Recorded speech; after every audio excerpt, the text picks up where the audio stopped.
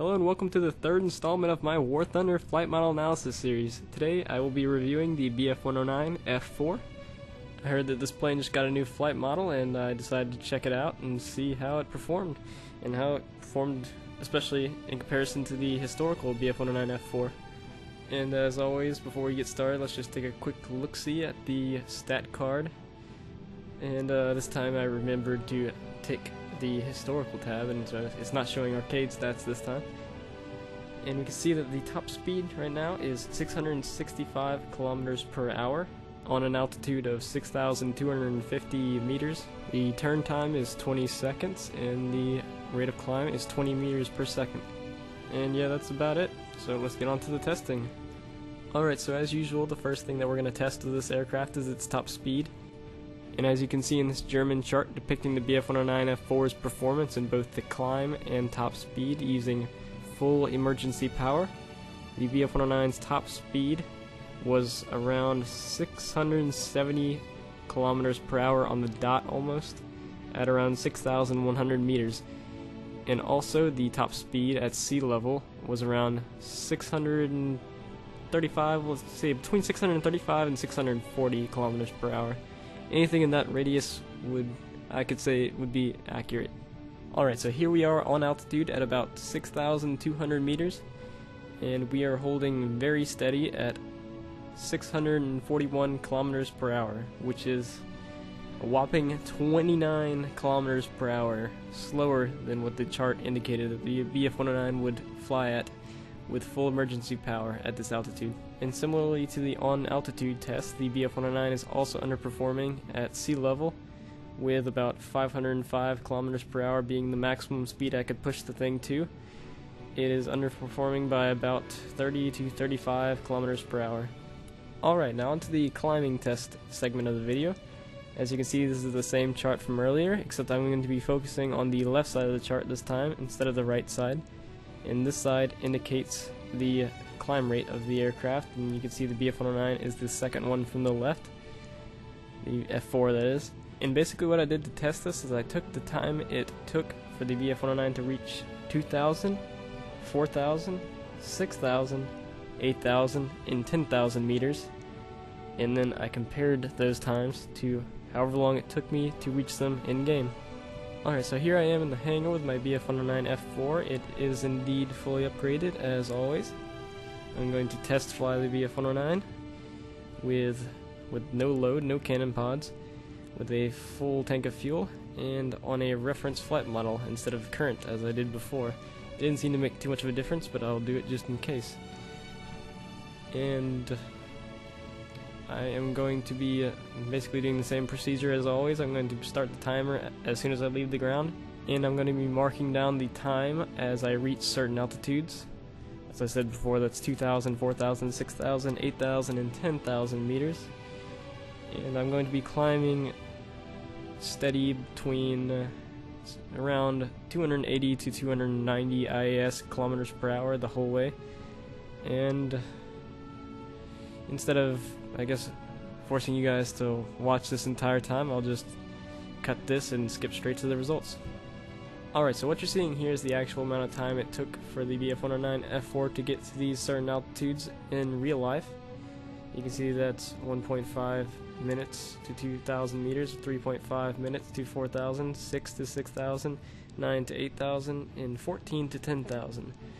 And let's compare that to the numbers I got in-game. Alright, so as you can see, the numbers are a bit different. It took me a little bit longer to reach 2,000 meters, just slightly. It took me the same exact amount of time to reach 4,000, and a little bit shorter to reach 6,000, pretty significantly shorter to reach 8,000. And then the performance of the aircraft just takes a huge dump after that. Yeah, it takes me a long time to reach 10,000 meters, but it's still in less amount of time than the real life version. But that's basically just because I think it was over climbing at these medium high altitudes, like between 6,000 and 8,000, for example. Alright, just to give you a bit of a visual example, this is what the climb rate chart would look like for the real life performance of the F4.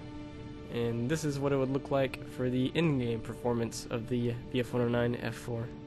And for the last test, I'm going to be doing something a bit different than I usually do. This is for all you full reel battle players out there, and what I'm basically going to be testing here is the stall and spin characteristics of the BF-109F-4. I'm in my Mustang Mark 1A right now, and that's just to show you how a normal plane should react. I am doing a powerless climb, I stall, I keep the elevator pulled, I go into a violent spin, I let go of the stick to regain control, but a little bit too late, evidently. And yeah, that's basically how a normal plane should usually react.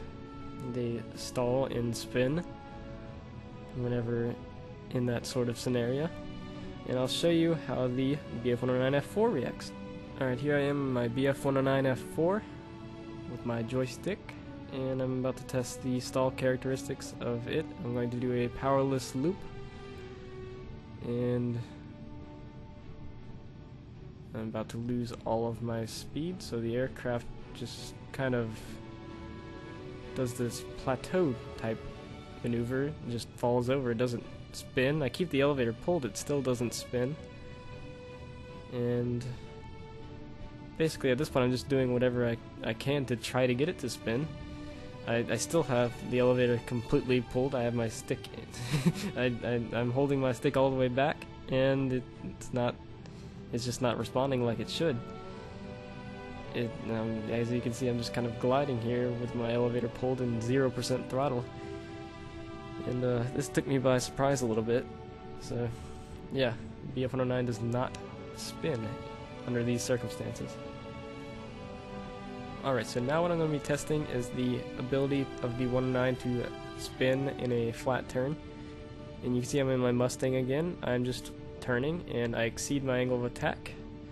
I go into a spin, I push the stick forward, I regain control, and I pull up slowly. And that's basically how any normal aircraft should react whenever you exceed your angle of attack by turning too hard.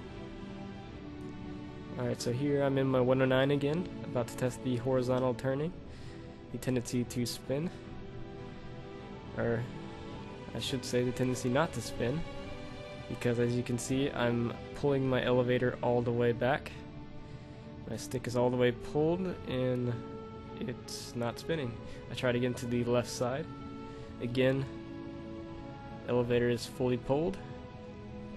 Nothing. I just can't get the aircraft to stall. Even at lower speeds, I still don't get any results. it just doesn't stall or spin. So basically I eventually crashed into the ground because I just lost that much speed from trying to get this thing to spin. Alright, well anyways, that concludes this episode of War Thunder Flight Model Analyses. I hope you enjoyed, and I'll see you in my next video.